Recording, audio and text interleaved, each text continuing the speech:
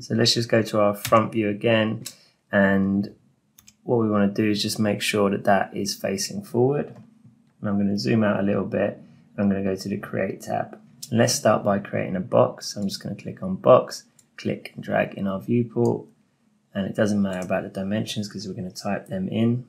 So here we're going to have 1300 centimeters by 2000 by 400. And I'm just pressing up and down to go between these dialog boxes. And then we're going to go to the Modify tab. And in the drop down, I'm going to go to Edit Poly. I'm going to name our box Backdrop. Okay, so now under the Modify tab, we're going to select Edge, select this back edge, and we're going to go to Chamfer, click on this Settings dialog box, and let's change this to 200. And I'm going to change this to 20 segments. And hit OK.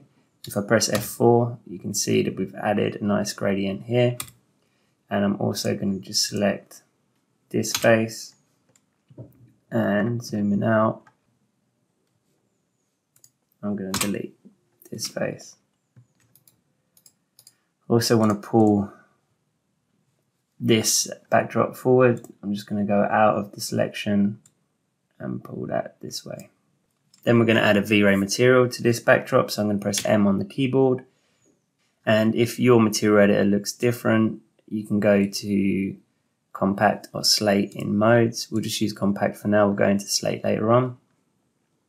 And I'm going to click on physical material. And we want to change this to a V-Ray standard material, which is here under V-Ray. So just select that and hit OK.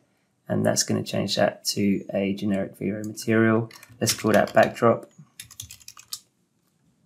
And you just want to make sure your diffuse is on 128, which is quite a neutral grey. And I'm going to click on the backdrop and here assign material to selection. So now we have a grey V-Ray material on our backdrop.